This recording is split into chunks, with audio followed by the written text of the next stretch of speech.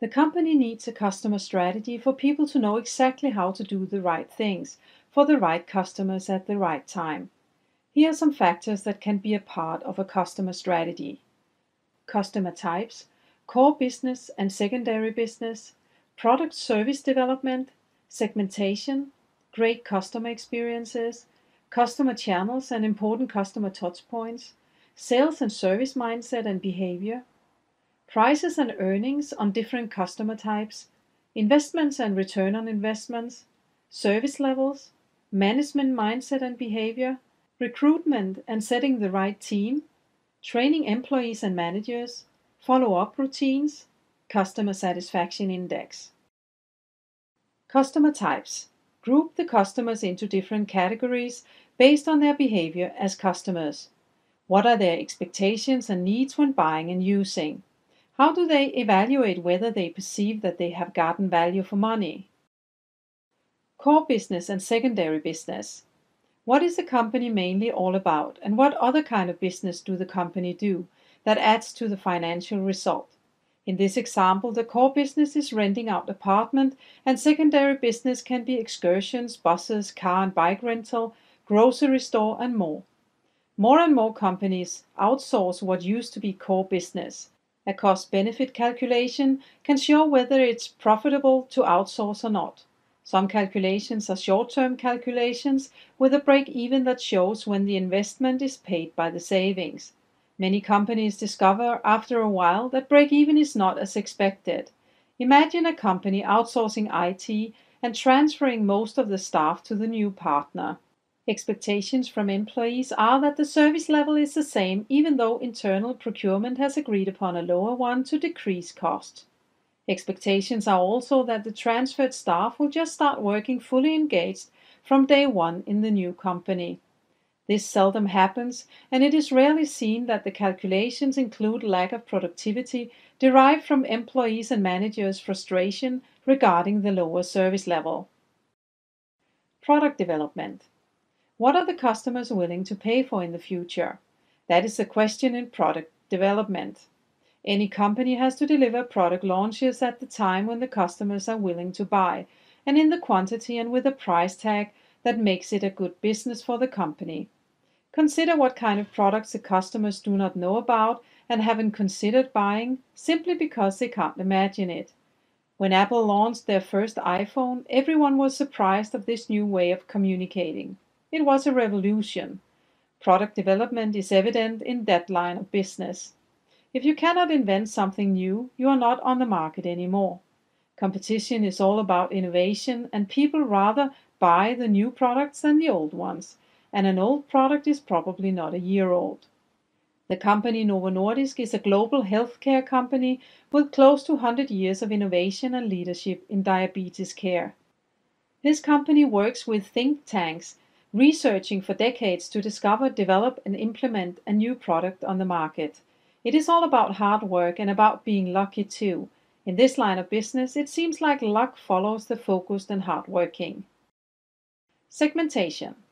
Group the customers into different segments that clearly show which customers are more valuable to the company than others. The ones you earn most money on, or who are the best ambassadors for the company, should be offered the greatest customer experience. Great customer experiences. Only the customer knows if they've had a great experience or not. You can guess, or you can ask the customer, what is a great experience for you? The more salesman or service officer get to know the customer, the better he or she can deliver a great customer experience. In some sales and service situations, there are not much time between meeting the customer and delivering. In that case, it's a matter of whether the salesman or service officer has prepared ahead by training different sales and service situations with different customer types. Some people claim that they can read the customer's desire, and there can be some truth in that, if the person has years of training in sales and service situations. Training most often increases the chances of choosing the right behavior to fit each of the customers. The old saying, treat people differently to treat people equal, goes for sales and service too. Customer channels and important customer touchpoints.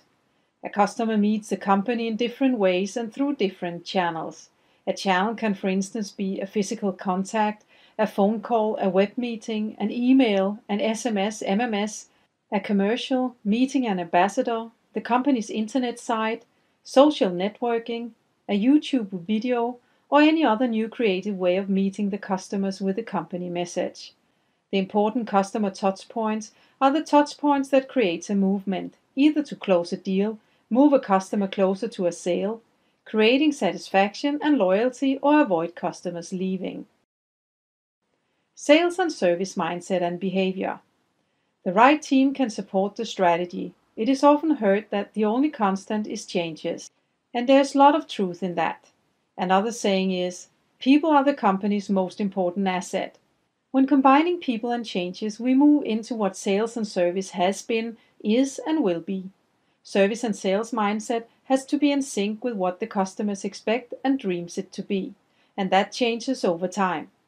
Once upon a time, a shoe seller could sell from door to door. That doesn't happen anymore. Now a shoe seller is either in a shop or meeting the customers on the internet. In a shop, you can have a personal impact on people and move customers closer to a sale or further away. But how do you communicate on the internet in a personal way and get people to buy? Find out by understanding what kind of mindset and behavior the customers expect the sales and service force to have. Prices and earnings on different customer types.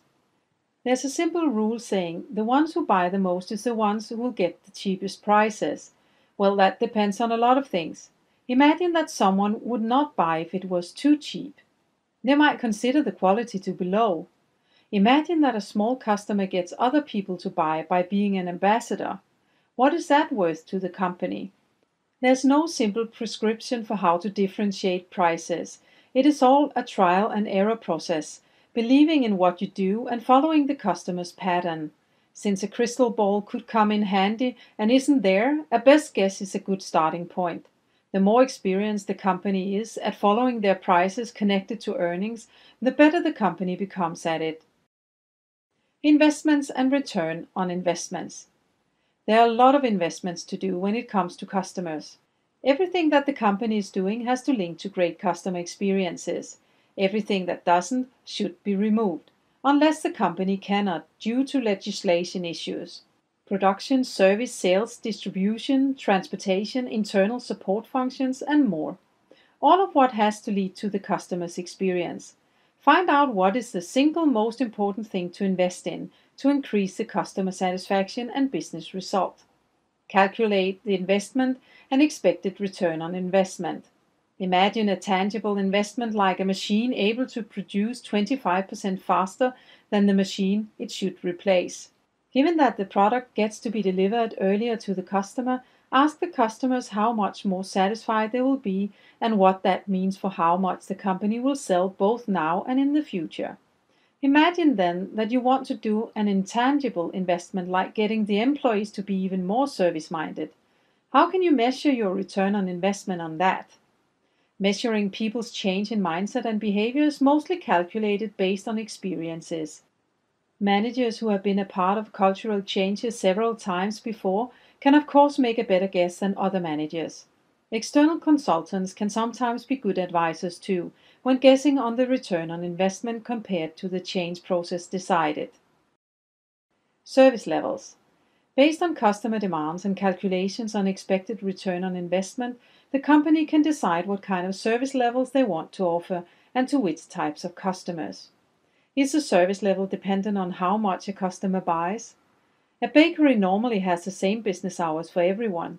Or is it possible to get access to the store earlier or later than others, or get a special delivery if you are a frequent customer buying more than the most people? Do you get discounts or premiums like a cake for free for every 10 cakes you buy? Can you pay per month instead of every time you order?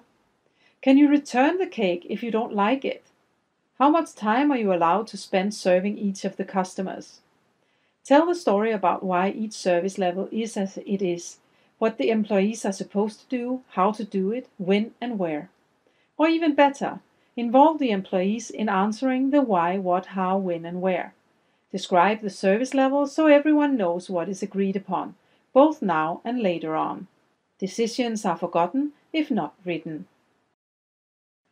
Management mindset and behavior. Given that the company wants a certain kind of employees to offer a certain kind of service, sales, production, and more to deliver great customer experiences, it is important to decide upon what kind of management is needed. Find out what mindset and behavior the different managers must have to be able to lead and manage these certain kind of people, delivering great customer experiences. Recruitment of managers and handling talent management with the customer experience in focus becomes important. Changes in how to deliver great customer experiences affects the choice of managers if changes in mindset and behavior are needed. This also affects the managers leading managers. They have to change too. Recruitment and setting the right team. When the company knows what kind of mindset and behavior is expected of managers and employees, it is time to set the right team. Developing and recruiting the right people is evident to make the strategy happen. It is about skills, competences, working methods, performance, personal values, and passion for the job. Training employees and managers. If a certain kind of mindset and behavior is expected from employees and managers, training is needed in daily operations. Inspire continuous improvements by being a role model yourself and giving people feedback on their performance every day. Train yourself so that you keep yourself relevant at all times. Athletes train every day on the same things to hold on to their skills. If they don't train continuously, they will lose their competitive edge. If they change the way they do things, they will train even harder on it to get it right. Do the same as the athletes. Train what you are supposed to do every day to keep your skills at a high level and train even harder when changes occur. Allow yourself to fail and learn from failures.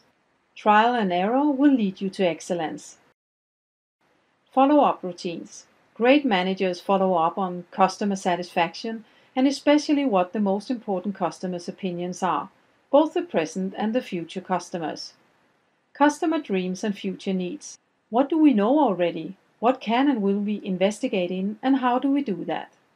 Product innovation. Are we one step ahead of the future? Competition. What are the competitors doing that we should do too, and maybe different and more? Segmentation. Do people spend the time in the right way with the right customers? Service skills and delivered service. What do people know? What do they do? And how can they become even better? Sales skills and delivered sales. What do people know? What do they do? And how can they become even better? Management skills and actions.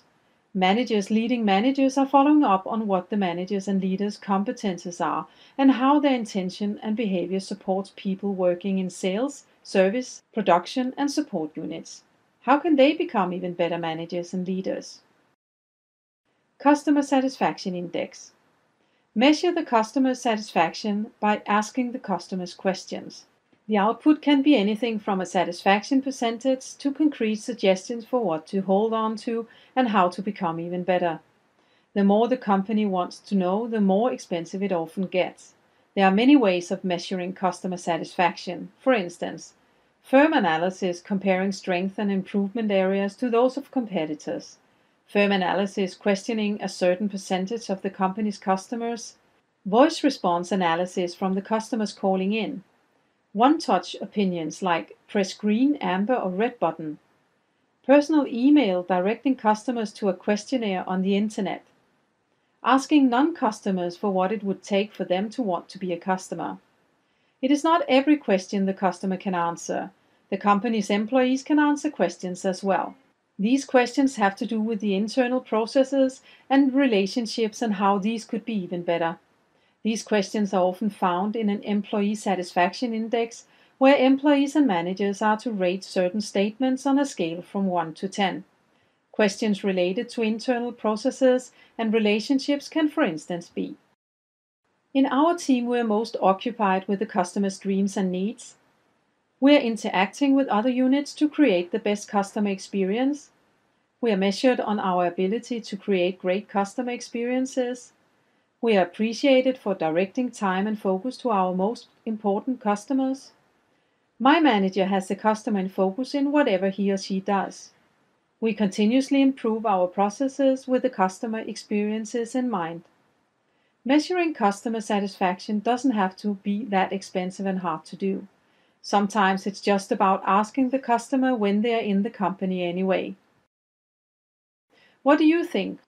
For instance, we are very eager to make our shop the most appealing showroom for you, and we would love to hear your opinion of what works for us and what we can improve. Would you like to share your opinion with us? If the answer is yes, the questions can begin. For instance, what is your general impression? What do you like the most? If we should make it even better, what should we do? The questions can be even more personal. For instance, I would like to be even better as an advisor for you, and I need your opinion about what I do well and what I can improve in the future. Is it all right if I ask you questions about my performance? If the answer is yes, the questions can begin. For instance, what is it that I do well and should continue doing? Why is it important for you that I do that? If I should be even better as an advisor, what should I then do more or less of? What would that mean for you given that I succeed? You will find some of the different aspects mentioned here in a more in-depth version in other parts of this leadership path. Back to the example with the Greek hotel that you found in the previous topic, differentiated customer focus in this leadership path. Imagine that the company has investigated in the segmentation and possible prices, earnings, and products to deliver. They have also made their decisions upon which customers to focus on and in which way. Let's look again at the points in the analysis ahead of writing the customer strategy. Customer types. We know which customer types are present and potential. Core business and secondary business. We know that core business is renting out apartments and secondary can be transportation, tours, food, etc. Product service development. The owners and employees have to continuously discuss which products and services to keep, what to refine, and how to surprise the customers with new opportunities. Segmentation. We know that the company can make decisions on how to prioritize their customers in different segments and with different customer sales and services. Great customer experiences. The employees should get involved in finding out and deciding upon what a great customer experience is. They have the surveys from the travel agency to lean upon, and they can ask the customers for what is more important. Customer channels and important customer touchpoints. The hotel cannot control the service level at the travel agency, but they can control how user-friendly and selling their own internet site is, how service and sales behavior is when the customer is calling, and how the sales and service behavior is when the customer is at the hotel. At the hotel, the important customer touchpoints are the employees at the reception, the bar, the employees cleaning, and the different craftsmen entering. Their behavior and ability to be an integrated part of the customer's happy moments will be visible in the satisfaction measurements and have a direct impact on the customer's choice of hotel the coming years. Sales and service mindset and behavior. Once the owners and employees know the service level, they can discuss what kind of mindset and behavior is needed. Passionate employees will have a lot of ideas for what great mindset and behavior is. Sales mindset can, for instance, be asking the customer, if you consider to visit us again next year, which month will we then see you?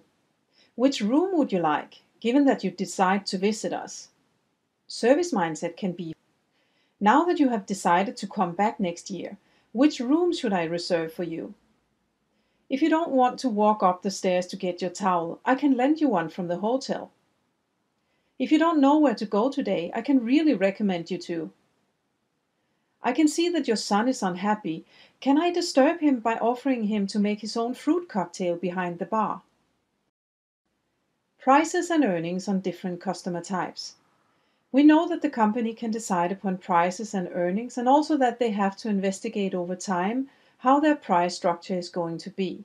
Investments and return on investments. We know that the company has not yet decided upon how to invest in VIP apartments and conference facilities. Service levels. The owners and employees must investigate and decide upon the service level they want to offer to each of their segments. Management mindset and behavior. The owners have to decide upon what kind of mindset and behavior they expect the managers to have to be able to lead and manage people with the sales and service mindset and behavior they are looking for in the hotel.